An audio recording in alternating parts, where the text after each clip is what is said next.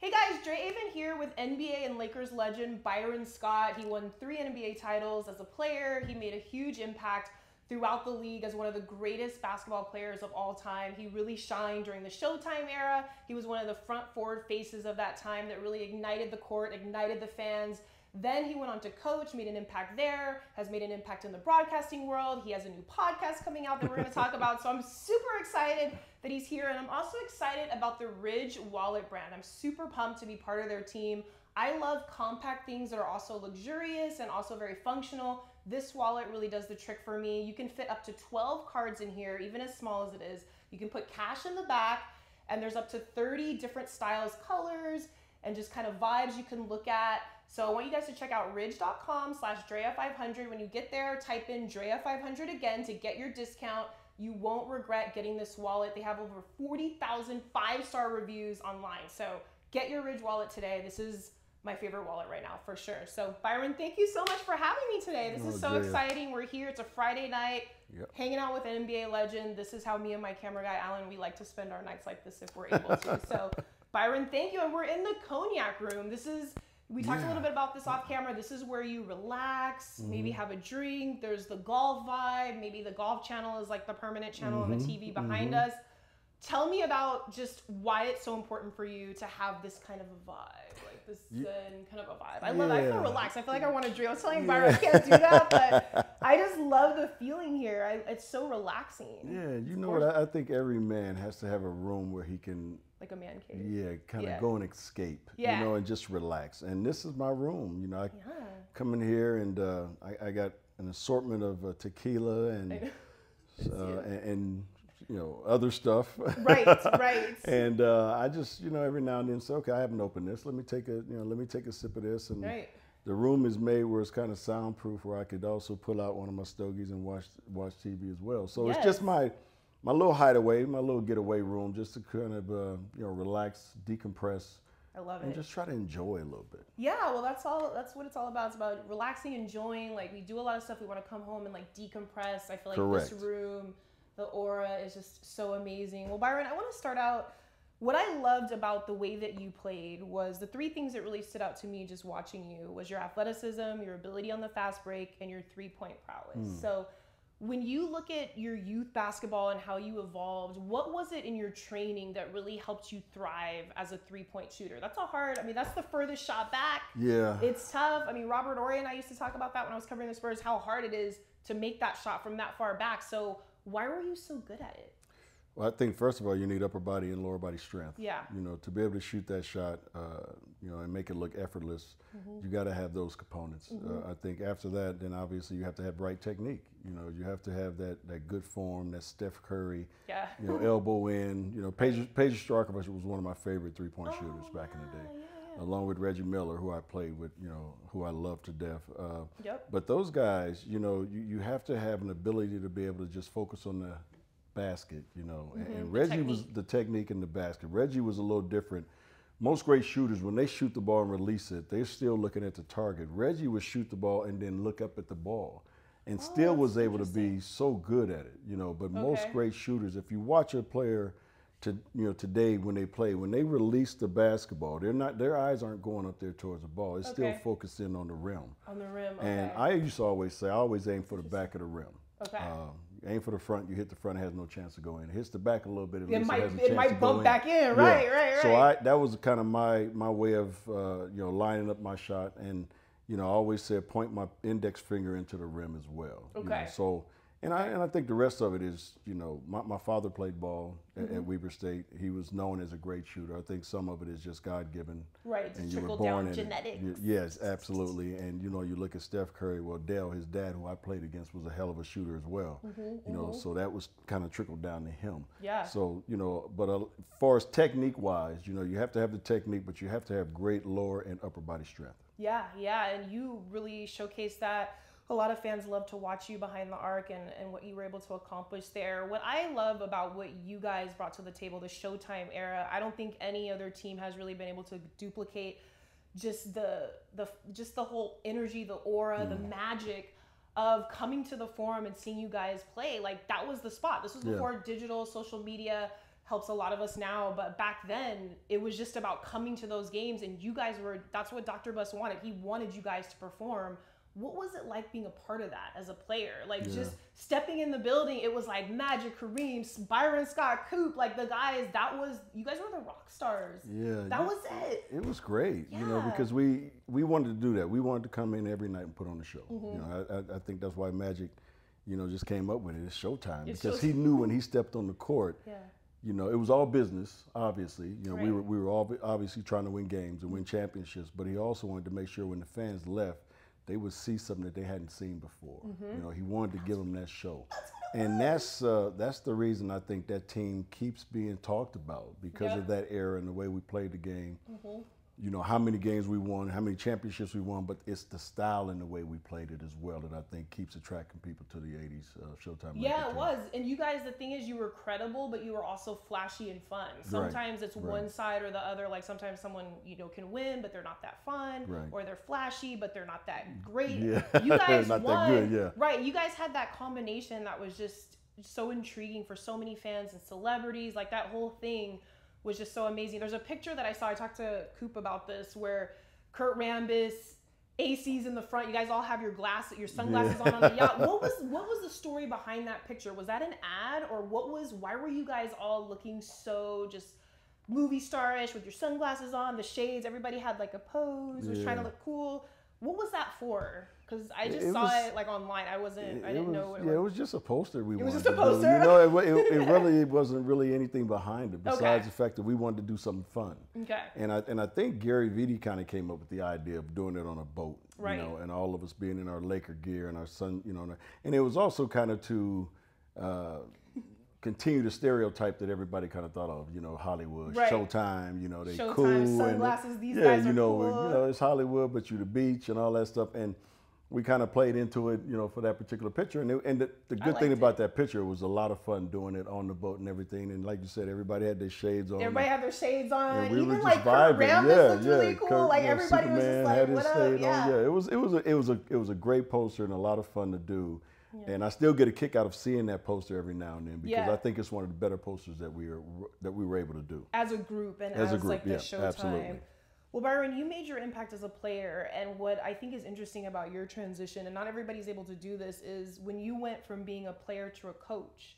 You won Coach of the Year in 2008. You made an impact. We're going to get to Shaq and Kobe in a little bit, but you made an impact on so many players. What was it like for you, and what did you learn about yourself just looking at the game through the prism of a coach after being at such a high level as a player? Not everybody can make that transition and do it well. It's two totally different things, even though it's the same sport. It's a different, you saw yourself through a different lens as a coach. What did you learn about yourself? Well, Drea, first of all, I didn't know, I didn't have no inkling of becoming a coach when I was in the NBA. You know, first 4 or 5 years, I wasn't thinking about coaching. Pat Riley told me one day that, you know, when you become a coach, you know, you'll kind of understand some of the things that I have to go through. And you were like, whatever. Yeah, you crazy. And I straight told him, I said, Rouse, you crazy. I ain't coaching. I ain't gonna never coach. You crazy. Wow, At that time, so you literally were that demonstrative. You were like, I'm never gonna coach. No, I'm never coaching. I was in my 4th or 5th year.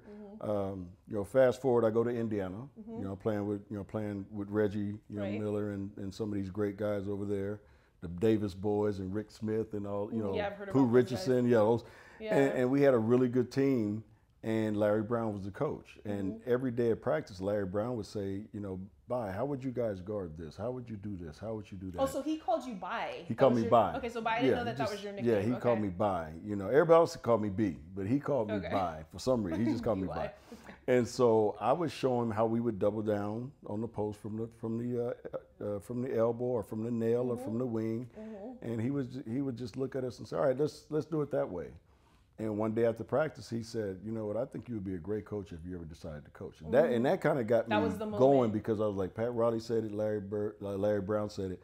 So you got 2 Hall of Famers that see something in me that I don't see in myself. Exactly. So I started keeping a journal and started really paying more attention to it and start, you know, kind of putting on my hat when I was sitting there on the bench and watching the floor of the game and thinking about what I would do if I was a coach at that particular time, and that kind of got it rolling. Oh, that's so cool. Yeah, so when I got the opportunity to coach, I still had a player's mentality.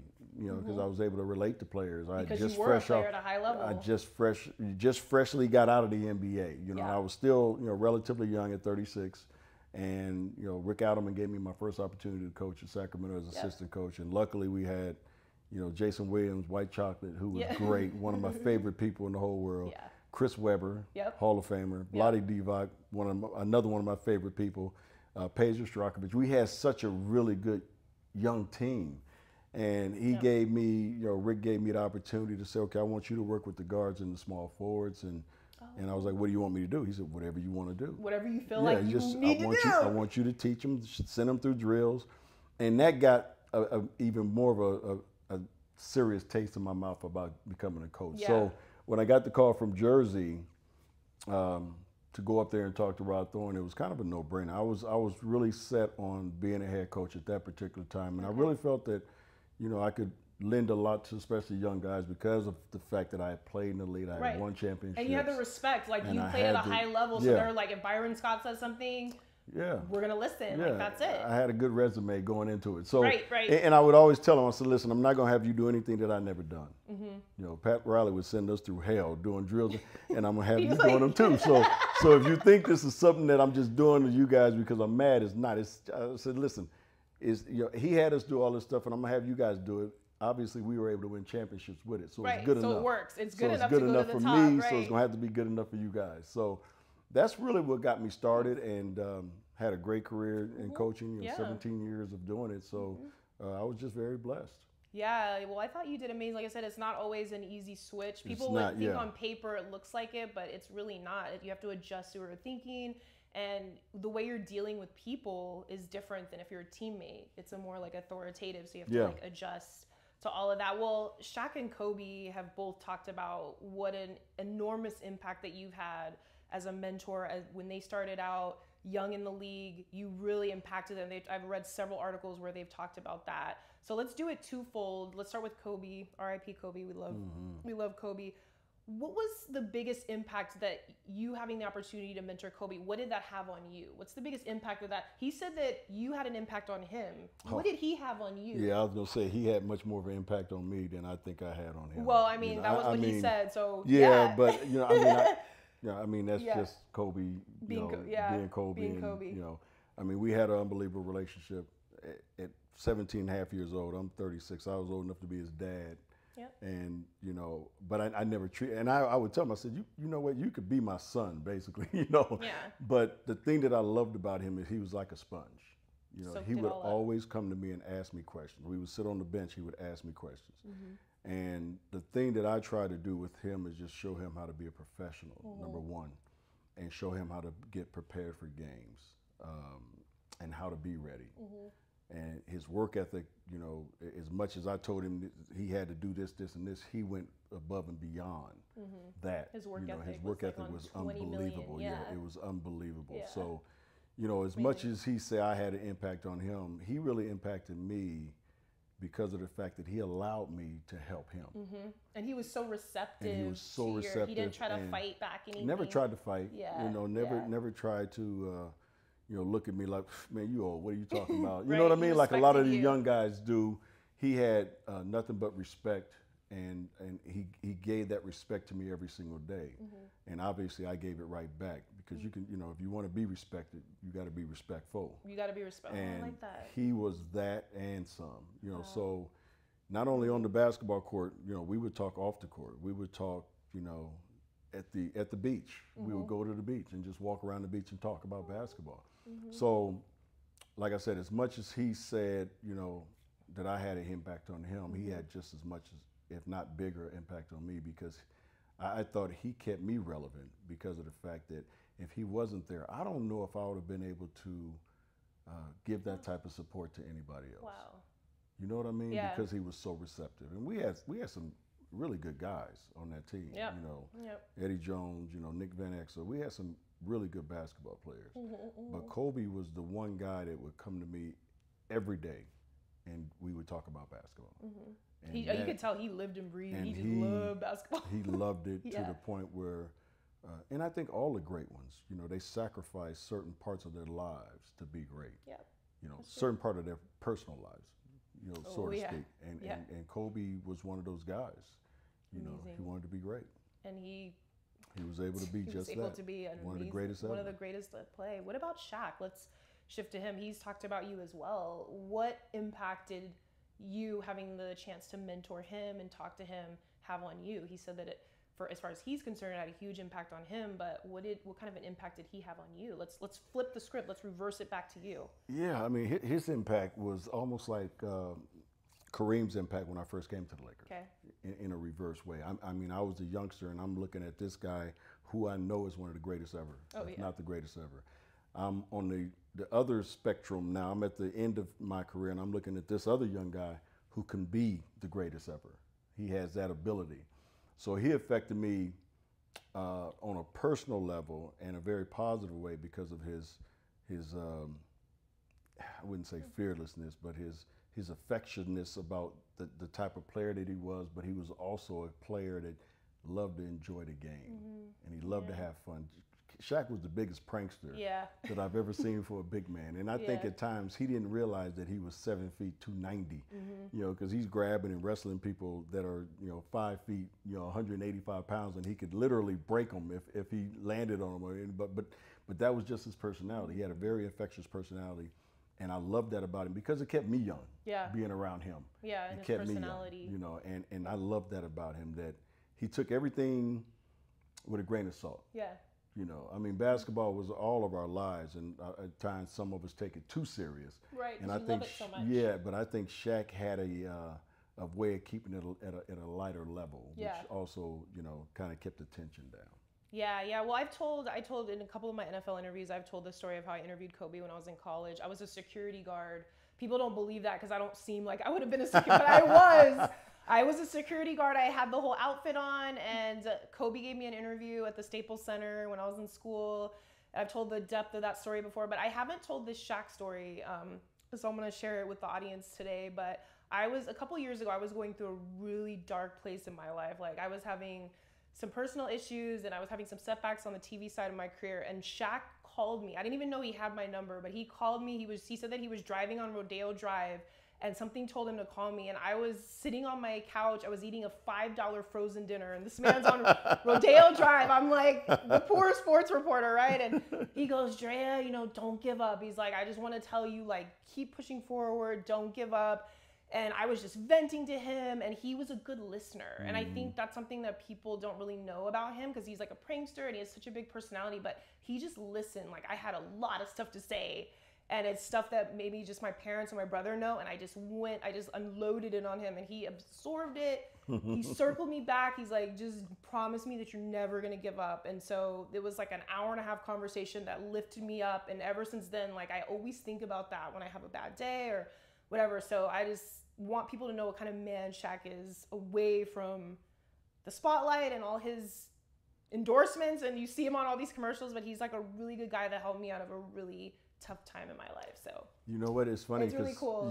That's a great story, because Shaq is that, but Kobe, it's the same with Kobe, because there's Kobe Bryant that a lot of people don't know, right, who was the family man. And if you saw him with Gigi and his girls, you see how much he loved his children and children in general, because there were a few occasions where I wanted him to meet a kid, and the kid would come in, and of course he would look at Kobe like, oh my God, and Kobe would treat him like he's his best friend.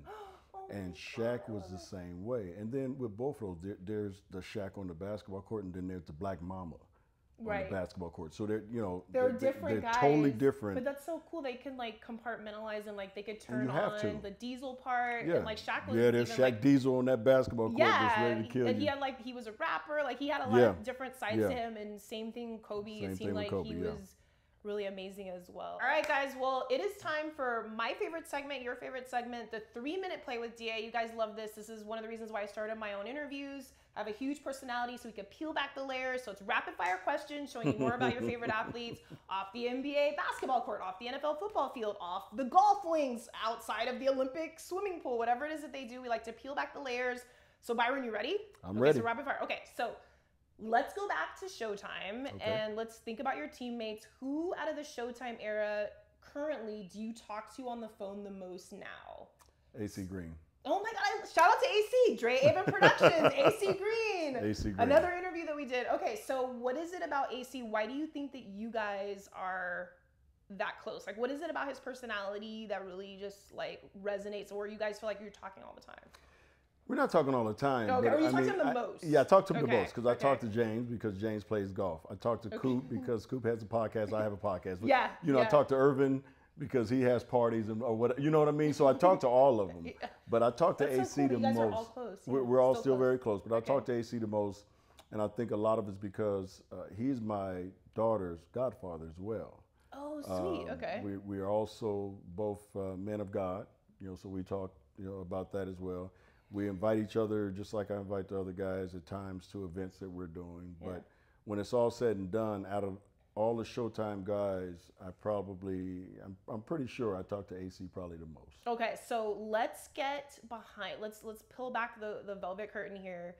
And what's a memory that you had with AC Green back when you guys were playing that was like a private, I mean, it's something that you can say on camera. Yeah, okay. That you guys really bonded, that is something that like you haven't really talked about. What's an AC Byron Scott moment where the two of you guys like really had a moment away from the cameras, away from the spotlight, just two guys hanging out? When he first got to LA, he was a rookie. Okay. Really didn't know a whole lot of people. Me and him kind of gravitated towards each other because being the only rookie on the team when I was there, but luckily I was here at home in LA. Okay. He wasn't at home. So I kind of gravitated towards him to have him, to spend more time with him, to bring him to the house, to have him for dinner and things like that. And that was kind of the one time that we talked about that he didn't have anybody here. And, he really appreciated the fact that we became friends, and we talked about everything. We talked about the Bible because at that time AC was really into his religion. Yeah, that was like a big story. That was a like big the story. Whole, like yeah, dating. It was a big story. It was a huge story. Yeah. And one of the things that I was always telling them about is that there's a lot of women here in LA that's going to be after you. So my job is to keep you away from all the damn Jezebels that's going to be trying to get you, Ace.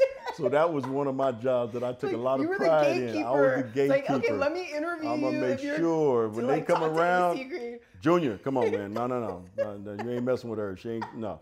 So I mean that's that's one of the stories that a lot of people don't know about, is that I would be like, no, you coming with me? You're not staying over there, nowhere near over there. Right, because he really didn't know. He had no idea. He's no from idea. Oregon. He had no idea was, about really sheltered. being in LA and like how the women, LA could just eat you up. And yeah. like and I grew up here. So many beautiful women here. Yeah, and I grew up here. So I was really on guard to make sure that he didn't have a slip up or anything. I just wanted to make sure he was going to be okay. I love that. You were Byron Scott, AC's gatekeeper. I was his gatekeeper. GK. That's right. Well, Byron, I wanted to talk, before we got into the 3-minute play, I did want to ask you about your podcast. So let's spotlight your podcast. This is so exciting. I read kind of like a little bit about your promotional stuff about it, and you're going to have not just athletes, but like comedians. Yeah. Break down the Byron Scott podcast. What can we expect? Where can we listen to it? I'm going to be listening to like the first couple episodes for sure. So break it down for everybody. B Scott podcast. Yeah, what's up? You can listen to it, Drea, on any platform that has podcasts. Okay. We're going to be everywhere. Okay. And the one thing that I want to do when I talked about doing this podcast, my wife had been bugging me about doing it, and then luckily we ran into Cody Wallace, who's a producer of podcasters, and we were at a luncheon, and the luncheon was not about the podcast. It was about some other business ventures that we were talking about. Oh, cool. Okay. And when we were talking with the guys about these other business ventures, we went around the room, everybody introduced themselves. Cody Wallace introduces himself, and we're sitting right across from each other, and then he starts talking to me about podcasts. And I was like, you gotta be kidding me, because my wife is sitting there and she's like, see, I told you we should do a podcast. See? And so I said, all right, let's talk some more. Okay. And to kind of speed up the story, we started to get into it, and I said, let's try it. And the one thing that I told him is I don't want this to be just a sports podcast. I don't want to just do athletes. I want to do athletes, entertainers, comedians. Actors. I don't want actors. I want to do women in sports, women in business. Cool. Nice. Men in business. I don't want this to be just a one-sided thing. And so our first episode is, September 29th. That'll be the first episode. And James Worthy is the guy that we're featuring in the first episode. Big Game James Big Game in the James. building. Yeah, Big Game James. Nice.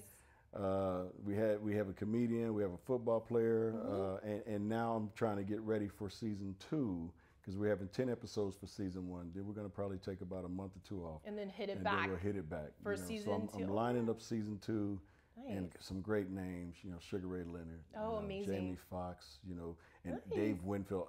And I just ran into them at the Charger Dallas game, and I said, I need y'all on my podcast. There were some fights at that game. I know. It's always fights. It's always fights in football games. Ratchet. But I was in the suite, so I was like, I don't care. You can fight all y'all want down there. We good up here. We good up here. We up top. Shoot. So I was running into my boys up there, and I was like, I need y'all on my podcast. All of them was like, B, let us know. Here's my number. Let us know. I thought it was great, to start it now because of all the contacts and all the people that I know throughout the years that I formed relationships with.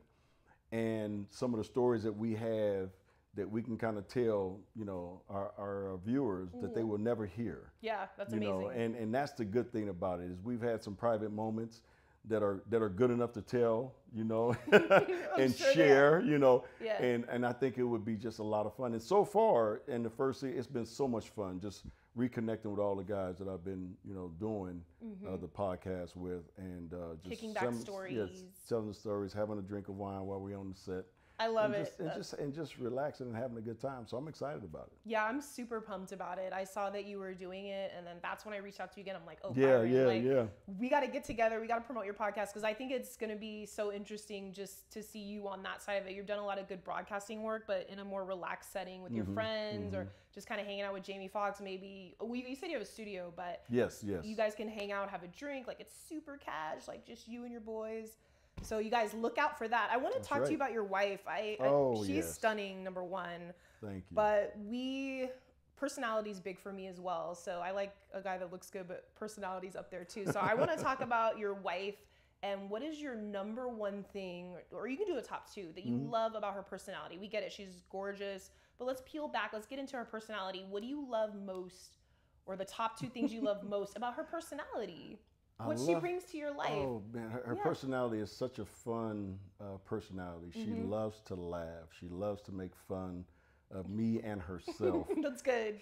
That's kind of number 1. Number 2, she's clumsy as hell. Okay. I mean, every day she's breaking something, and it's now to the point where she broke something this morning. She was walking and just... And I just turn around and just shake my head. Because you're used to it. I'm so used to it now. Something else went left here. And she'll look at me, help me. I say, help you with what? You didn't already broke it. What do you want me to do? But I think the thing that I love about her personality the most is the fact that every day, there hasn't been a day that we've been together that has gone by where we don't laugh. We just enjoy each other's, we laugh and we cuddle every night, just sitting on the couch, hugged up, watching movies. Just like that contact. Just contact, I love it. And I love that. I love her personality. I love the way that she laughs. I love the way that she can make fun of herself as well as fun of me. And that laughter every day that we share, it's just special. It's really special, and I love that about her. Romance is alive and well here at Byron's house. I love it. Y'all about to say, at least in this house it is. Okay, but that's why we're here. We want to find out what Romance is alive and well in this house. I don't know about other houses out there, but in this one it's good. But this is where we are tonight, so this is what we know. Okay, Byron, I was thinking about this. Last night I ate half a pint of ice cream while I was watching Netflix, so I probably shouldn't have done that, but I did. It was coffee with chocolate chunks, Haagen-Dazs. So it sounds good. It was good. It was good. So favorite ice cream flavor? Butter pecan. Oh my God, yes. Love butter pecan. I love it. I've been a butter pecan guy all my life. I got away from the plain vanilla and strawberry. I'm not a chocolate guy, so vanilla and strawberry, but I tasted butter pecan, I think, when I was in college, and it's been my ice cream ever since. I like butter pecan. I haven't had it in a while. I used to pick the nuts out of it, though. Oh, I love the nuts. Okay, see, that's the thing about it, is I have a place to place the nuts. I got to keep them nuts in there. Okay, yeah, that was the one drawback for me. It was so good. I love that. All right, Byron, well, last couple, let's do, what was a sentimental moment with a fan that really stood out to you? You guys, with the Lakers, you guys had a lot of groupies. You guys had a lot of people that just lived and died with everything you guys did. But what was something that a fan that really touched you that to this day you still think about it? Wow. Fan when I was playing? Or Yeah, you just can a pick. Yeah, why don't you pick each one? Because you have fans now, obviously, too. Like, it's going to be indefinitely. But maybe as a player, what stood out as a fan, as a player? Like, somebody that you were like, that was super cute, or that was super, like, sentimental. It's funny because him and I are now friends. It was a fan that I met when I was in Minnesota. Okay. And his name is Paul. And Paul came to the game. Paul. Yep, shout out to Paul, my man Paul in Minnesota. Okay, very cool. And Paul came to the game, and after the game, he had something for me to sign, and I signed it. And he basically started telling me my whole career, Really college, pros at that particular time. He's been a fan for so many years, and blah, blah, blah. And I was like, okay. I said, man, that's pretty cool. You know, so I signed it. And then, of course, we come back the next month or whatever. We played there twice. He's there again. So we start talking, and he's been, on my Facebook and Instagram, and I always call him back. That's so cool. And talk to him. That's one. And then that's inspiring. Yeah, and then the other one lives in Dallas. His name is Paul, and Paul met me as a rookie. Okay. And we went downstairs and had a drink and exchanged numbers, and we've been friends ever since as well. So wow, I love it. Those two guys that I met when I was playing just really struck me as just really good people, and we've had a friendship ever since. But some of the best stories for me are fans that went to my basketball camps.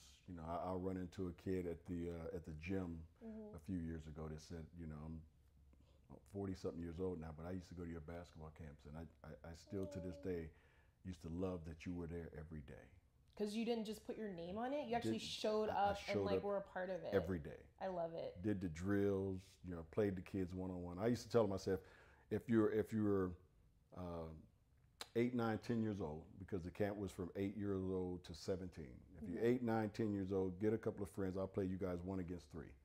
If you're 11, 12, and 13, I'll play you guys 1 against 2. If you're 14 and up, it's 1-on-1. Okay, so you had different tiers. Yeah, I had different tiers.